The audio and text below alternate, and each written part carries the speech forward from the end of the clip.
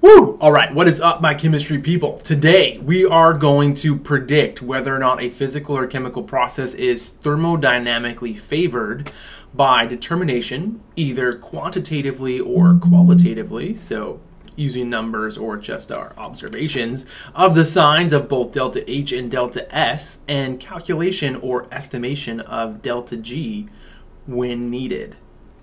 All right, now let's break that down a little bit because today's lesson is definitely some things that we haven't learned about in the first year chemistry course. The first thing we're going to talk about is what the heck entropy is.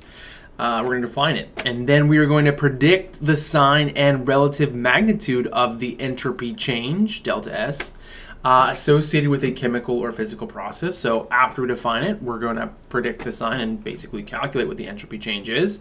And then we're going to calculate delta H, delta S, and delta G and use those values to predict thermodynamic favorability. So what are those things going to tell us about whether or not the reaction is going to happen spontaneously? We've heard of a lot of these terms before. Delta S is probably the new one. Lucky for us, there are a lot of equations on our formula chart that will help us relate all these different things.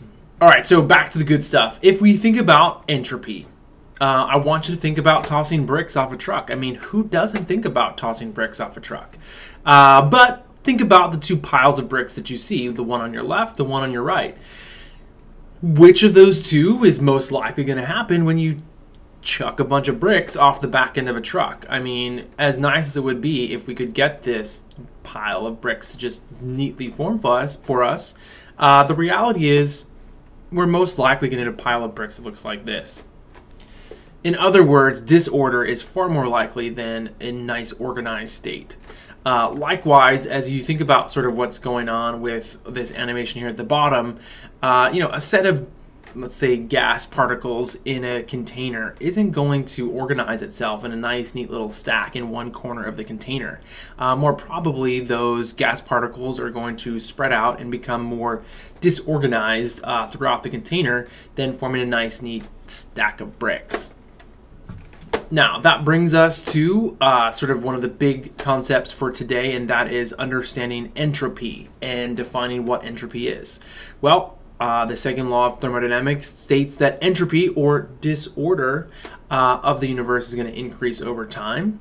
But, what is entropy? What does that mean? Well, entropy is essentially just a measurement of the disorder of a system, and that is usually given the symbol S and has the units joules per Kelvin mole, or mole per mole Kelvin. Now, entropy, some things to keep in mind, will increase with the dispersal of particles. So as those particles sort of spread out, the greater the disorder you will have. Two, as you think about entropy, the entropies of gases are larger than liquids. Liquids are going to have a greater entropy than solids, which to me makes a whole lot of sense. The gases are going to be more spread out, more chaotic than your liquids will, and your liquids will be more chaotic, less orderly than your solids. Third thing to keep in mind as you think about entropies, they are greater for more complex molecules.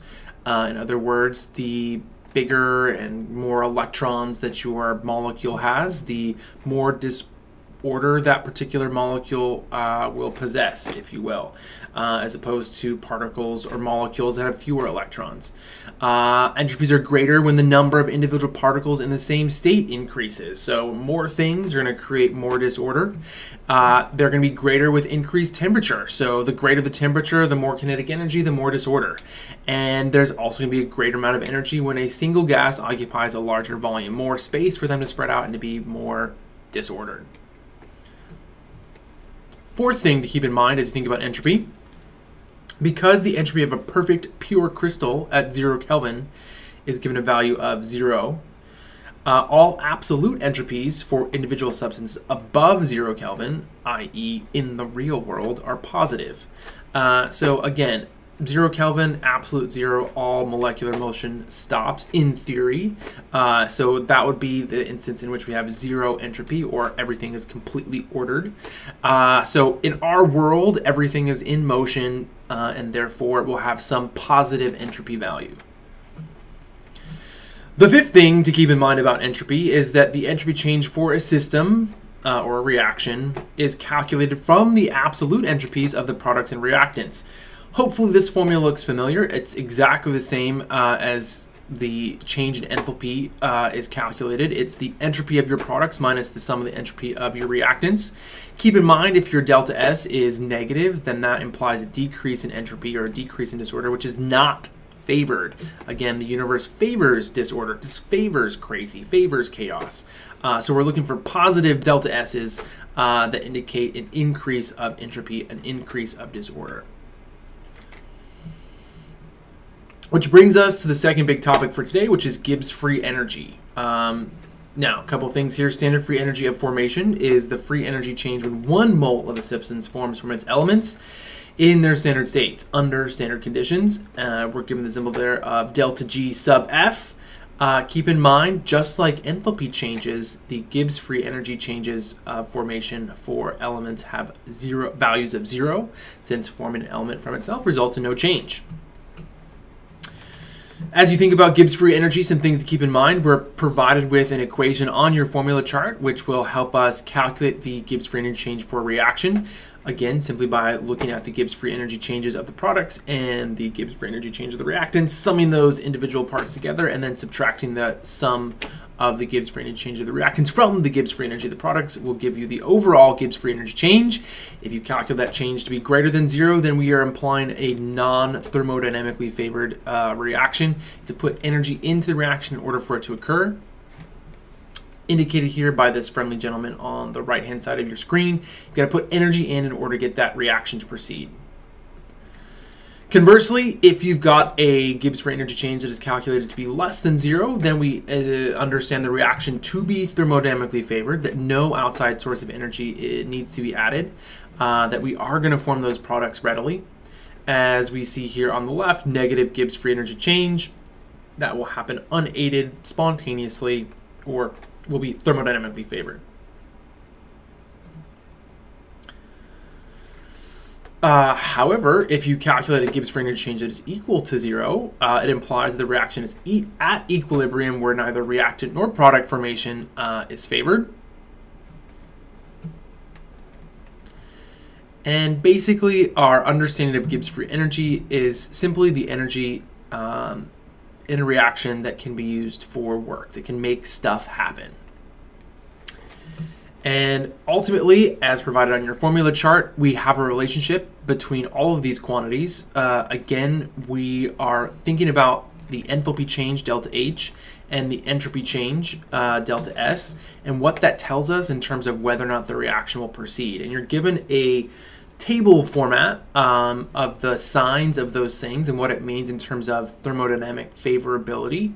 But I like to think of it in terms of this sort of coordinate plane here, where if you have entropy on your y-axis and enthalpy on your x-axis, generally speaking then, your favorable conditions are when you have positive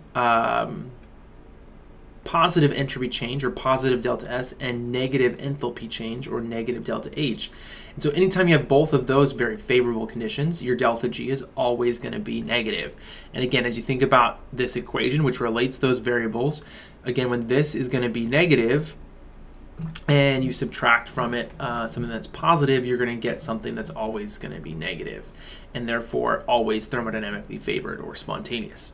Conversely, if you've got a positive delta H and a negative delta S value subtracted a negative, you're always going to have a positive delta G. So always going to be non-thermodynamically favored or non-spontaneous. Where we run into problems then is where we've got one of these variables that is thermodynamically favored and one that is not. And that will then be dependent upon the temperature.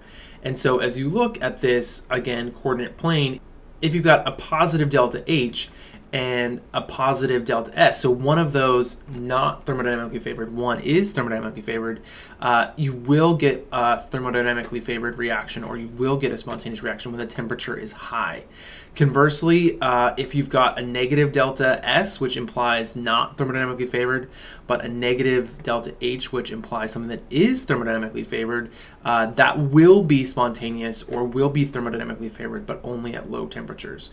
So I think that putting these in this sort of coordinate plane sort of helps you recognize what things will be thermodynamically favored, what will not, just thinking about where they're at in that coordinate plane. Some last things to think about here. Thermodynamically favored reactions may still not occur at any measurable rate if they have what's called a very high activation energy. And again, we'll talk more about this when we get to the kinetics unit, but basically we'll say that it's under kinetic control, even if it's thermodynamically favored. There are some other things we need to sort of think about. Second thing to sort of think about here with Gibbs free energy change is that reactions that are not thermodynamically favored can be forced to proceed by applying that external source of energy. Again, a really great example is to go back to our electrochemistry unit. Think about those rechargeable batteries. Forcing that reaction to proceed by inputting some source of energy there.